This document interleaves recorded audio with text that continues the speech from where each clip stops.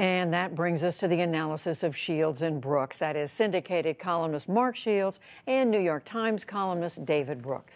Hello to both of you. So topic A, David, is what we were just talking about, the shutdown. The government remains, a big chunk of the government remains closed. The Democrats in the White House don't seem to agree. What are we, I mean, here we are, what are we now, 2 weeks into this? What are we learning about our leaders? Well, I've talked myself into deranged but minimal optimism. I think there's substantively, I think there's a solution here, and people in the Senate are talking about it, which is that they exchange some money for a wall of some sort in exchange for a path to citizenship for the Dreamers, for the DACA kids. And that's something that was talked about last year at much higher rates, $25 billion for the wall, not $5 billion. And there was a lot of momentum for it then. And so I think substantively, that would be a good deal. Donald Trump won an election on the wall. He can get some money for a wall. Democrats feel strongly about the Dreamers. They can make progress on the Dreamers. It seems like that's a deal by including a lot more immigration package as part of it. The problem is the theater of it, that nobody wants to be seen to be giving in. Both sides kind of enjoy standing up to the others. So getting past the optics and getting to the substance turns out to be a major challenge. So, Mark, are we closer to a solution than it looks like we are? I'm not sure, Judy, but I will say that the closing of the sizable fraction of the United States government is being felt by real people. I mean, there are no clinical trials at National Institute of Health where sick children are being admitted.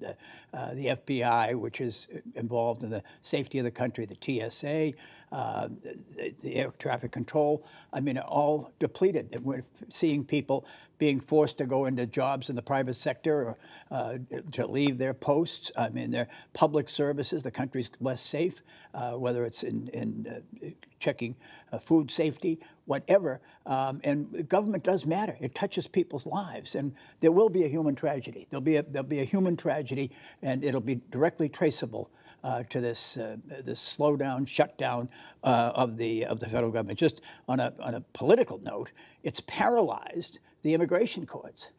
So you have undocumented immigrants who are scheduled to be deported. Now that's no longer the case.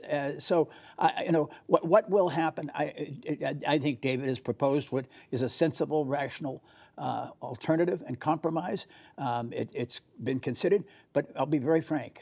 Dealing with Donald Trump right now is not seen as a starter. I mean, he's a man who broke his word on the closing of the government. He had agreed to deferring this issue until February 6th, and just criticism from Michelle Malkin, Ann Coulter, and Rush Limbaugh, and he caved like a $2 suitcase. So David, if Mark is saying it's the president who's the problem, I mean, does one side or another bear most of the responsibility here? Well, there's plenty of blame to go around. I don't see why Nancy Pelosi says there can't be any money for a wall. I mean, we've got 30% of the budget of the border right now, our southern border, has some sort of fencing. If that goes up to 40, that doesn't seem like a moral issue to me. I don't think the wall is a particularly wise investment. And it's really not where illegal immigration comes from. It's not where drugs come from. It comes from people overstaying their visas. But it's what Donald Trump wants. He runs on it. Giving him a little of what he wants doesn't seem to me like a moral issue. And building a little more fencing on the southern border doesn't seem to be a big moral crime. So I don't see why the Democrats are so rigid on that. I do think they have to make a call, can we deal with this guy about anything? If they decide Donald Trump is just not a functional player, then we're in for a world of hurt. They may decide that, and they may be right about that. But I think the Schumer, Pelosi, and Trump have to feel each other out, and which they're doing now, and saying, is this a man we can do business with, or is he not? And that's a kind of just a character judgment they have to make, and will have big implications for the next 2 years. I just one point of dissent. I mean, Nancy Pelosi's a grown-up. I mean, Nancy Pelosi came to office as Speaker of the House and was faced with a Republican president, George W. Bush, with whom she had disagreed on the war, and she provided the votes to keep the country's economy from absolutely going off the cliff. I mean, she's absolutely submerged. The Republicans couldn't do it. John Boehner tried mightily, and he failed. And Nancy Pelosi did it. Nancy Pelosi saved the automobile industry in this country and saved Wall Street after the crisis. So, I mean, she's done this. I mean, Donald Trump has, the toughest thing he's ever done was to ask Republicans to vote for a tax cut. The people who've given you the most money to your campaign, I want to give them a tax cut. Will you vote for it? Well, I will. You know, because that's what we stand for. We really stand for tax cuts. And so, you know, I just think we're talking with one person who's a professional, who stood up in the last campaign, supported members in her own party, remember this, who refused to support her for Speaker. And she backed them and enthusiastically and wanted them to win. Donald Trump, the slightest criticism, and he goes after Mark Sanford and beats him and strikes terror and tremor through the entire Republican ranks to this day, when Mitch McConnell is paralyzed to do anything. Well, what about, just quickly, David's point that because Trump ran on this, it was a central plank of his campaign, why can't, I mean, for the sake of argument, why can't the Democrats just say, okay, we're going to give you some of what you're asking for in order to... They did, Judy, and he reneged on it. Right. I mean, and they've gone to 2.6. I don't know. I mean, if you had a deal with them, would you have it in writing? Would you get it from Mitch McConnell on DACA, as David suggests? Would you know, Kevin McCarthy shows no... He's an invertebrate. He's criticizing the new Congresswoman from Michigan, whose profanity you alluded to earlier. He was mute when Donald Trump attacked the Khan family. He was mute when Donald Trump suggested Barack Obama was important in the country. The Democrats have to make a decision. This guy is, we can't deal with this guy, and the only route is impeachment, or maybe we can deal with this guy, and they have to make that call. I personally think it's trying to work out a deal is the right thing to do, given that we're in a government shutdown and this can't last forever. I'm not for not working with him. You have to have it in writing. You have to have him in public. I mean, because we saw what he did, David. Because he backed down the last. Backed down completely. Yeah, I agree with that. Let's talk about the new Congress. David, Mark mentioned Nancy Pelosi. She's the leader of the Democrats. We've got a new reality in Washington. How different is it going to be? Is there a message you feel coming clearly from the Democrats now? Well, I mean, it's a net, whether you're a Democrat or Republican, the Congress should look like the country. It's called the House of Representatives. It should be representative. And so the fact that the House looks marginally more like the country is a good thing. You got people from different perspectives, from different points of view, and people can look at the U.S. Congress and say, yeah, that sort of looks a little more like me. And so that by itself is a good thing. I also think we're going to get to see, as frankly, and this may be a gendered comment, we're going to get to see a lot more attention paid to certain issues, which I think are the core issues of American life. I've spent a lot of time over the course of my career trying to get senators to talk about, and members of the House to talk about early childhood education, which I think is a major issue for this country.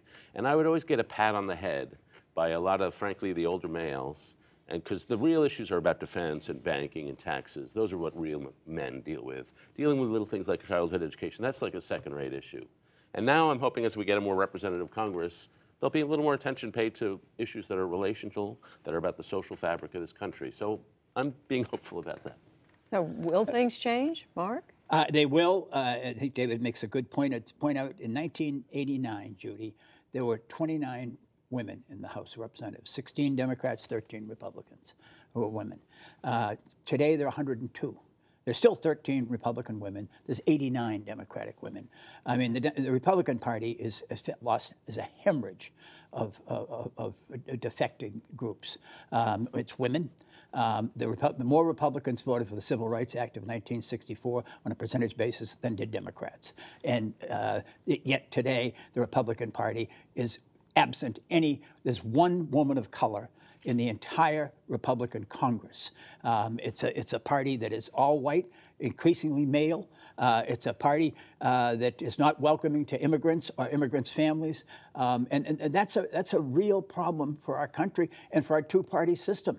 You know, I mean, the Democrats are guilty of and have yielded too often to identity politics and trumpeting their differences. But I mean, the point is, if you're talking about the face of America and the reality of America, one party does represent it and the other party doesn't. and Nancy Pelosi, who you both have referred to here, is dealing with a Democratic caucus, David, in the House that they supported her. She got all but, what, 15 votes? That's right. 15 Democrats voted for her. But there are some of them who are in a hurry, who want things to happen they want them to happen now. How is she going to do dealing with that? Well, as Mark said, if anybody's qualified to do this, she's qualified to do this. She does bang heads together. But it is a party that, as Mark says, it's a more diverse party. On the other hand, it's doing an extremely good job of driving away a lot of people, which is why the Republican Party is still a viable party. And if there are a lot of Democrats who say, we're going to raise tax rates to 70%, that's a problem for a lot of moderate voters. And so it'll be very interesting to see whether she can exercise any message discipline about the party. She's already facing that challenge right away about impeachment. But the more serious issues are some of the policies. And a lot of her people who call themselves socialists, and they are socialists, if they go down that road, that'll have some destabilizing effect on the party as centrists say, well, didn't like Trump, but not sure I want a 70% federal tax rate.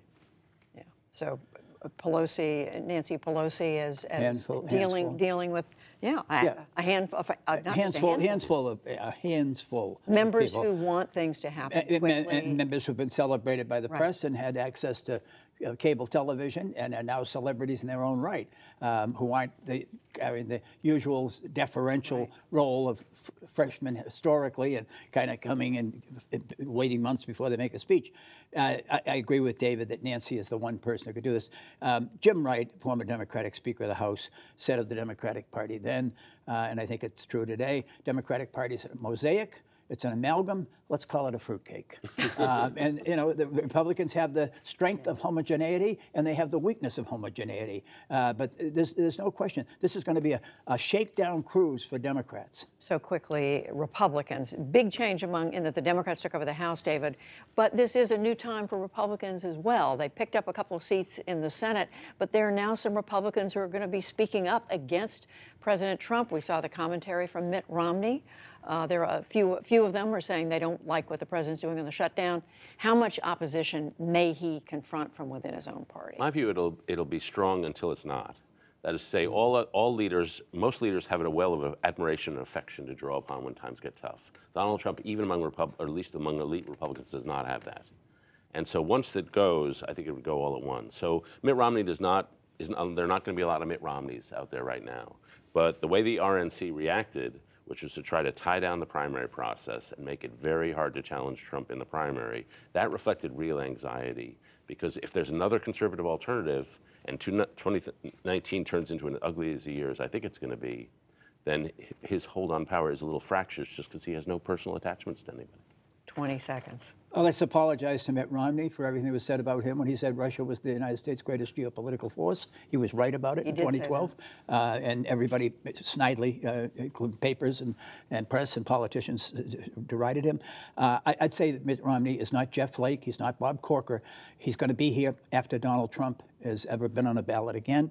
And what he's done this week is give a legitimacy to pollsters, putting him into polls against Democratic candidates in 2020. And if he runs consistently better than Donald Trump does against hypothetical Democratic nominees, that is trouble for Donald Trump. Watch this space. Mark Shields, David Brooks, thank you.